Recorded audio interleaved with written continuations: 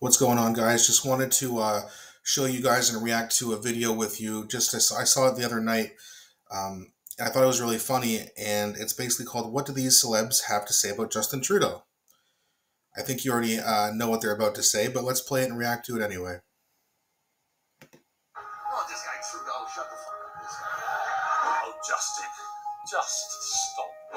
Complete incompetency. I thought he was kind of a cool guy. Mr. Trudeau, you are a disgrace for any democracy. Canada, the country is quote effing falling apart. Living in Justin Trudeau's Canada, it's a never-ending hallucinogenic surreal dream.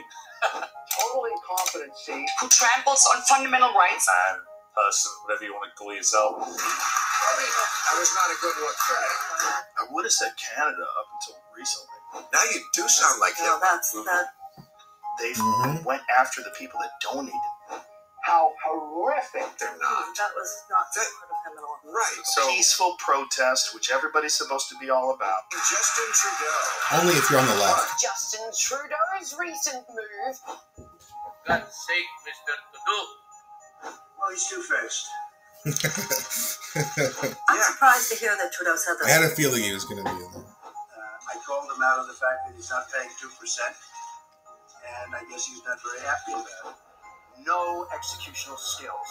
Justin Trudeau's recent move to clamp down and censor podcasts. The very, very, very worst. A lot of people getting shadow banned on YouTube. Let me like it, right? Because you do not know the history of the world and geopolitics. Justin Trudeau's mode of governance is to top each scandal with a bigger scandal. And They shut their bank accounts down. That's crazy, man. Trudeau is the worst prime minister ever put in power. It's not the first time we've seen Trudeau groveling. Climate activist Greta Thunberg called out Justin Trudeau. Incredibly weak. Which is crazy. Yeah. Absolutely the worst I've ever seen. Trudeau is trying to crush free speech in Canada. Shameful. Please spare us your presence. You didn't see the blackface. Joe Rogan will not be moving to the Great White North anytime soon. Criminalizing his own citizens.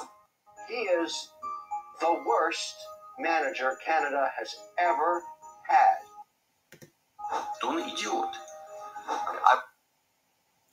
So I'm just gonna, we've seen enough. It's basically over there anyway. But so this channel is it's called Tuck Fruito, and it's just I thought it was very funny the way this was put together. I thought it was well put together, and you see celebrities from all walks of life: Piers Morgan, Joe Rogan, Jordan Peterson, even the Gremlin Greta Thunberg even decided to trash him multiple times.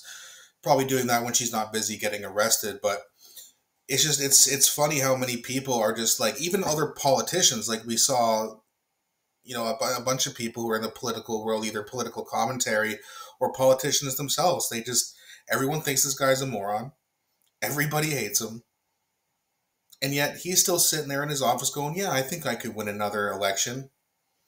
Yeah, that's if you even make it there, dude. You might be going to jail. Treason is a real thing. Violating the Charter of Rights, which the federal court agrees with the people of Canada, well, the smart people of Canada on that one.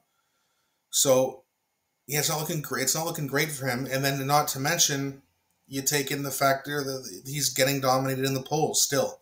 Even after that new housing budget he released, it didn't help his popularity. I think he went up a little bit by like 2 points, but then he went right back down. Pierre Poilievre was still 42, 43%. Again, I know polls don't vote, but angry Canadians do, and we are that. We are very, very, very angry. And the more people keep, showing videos like this, and people like Kevin O'Leary, for example, just keep shouting it through the rooftops that, this guy has to go. Whether you like him or dislike him as a person or as a politician, he's just clearly been bad. It's not subjective. The last time housing was affordable was probably the first year or so that Trudeau was in office, but that's because his policies hadn't come into effect yet. Right? So he was essentially took over a great housing market, great renters market. There was no shortage of rent or in these insane prices. You know, it started to grow up a little bit, but that's expected. Maybe even more than it probably should, but under Trudeau, it's doubled. That's insane. You just can't live the way you used to if you're a middle class person anymore. Even if you make, 20, 21 bucks an hour, which ain't bad money. What are you going to do with that if you live on your own, paid $1,600 for a one bedroom? What is that, like 60% of your, 70% of your income after taxes?